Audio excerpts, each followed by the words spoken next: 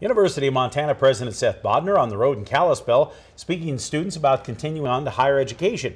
Prior to stopping there, Bodnar was in Great Falls and Helena. He says 40% of high school students in Montana are choosing not to go on to college now. He goes on to stress, though, that 90% of jobs require at least some form of higher education. The mission of his trips are to explain to students their critical thinking skills and creativity needed to shape future job opportunities. Many of the jobs that they're going to be doing don't exist today. And what we're at the University of Montana focused on is not just preparing students for that first job out of school, but shaping them as those critical thinkers, those problem solvers who can adapt and succeed in their 5th, their 6th, their 10th job.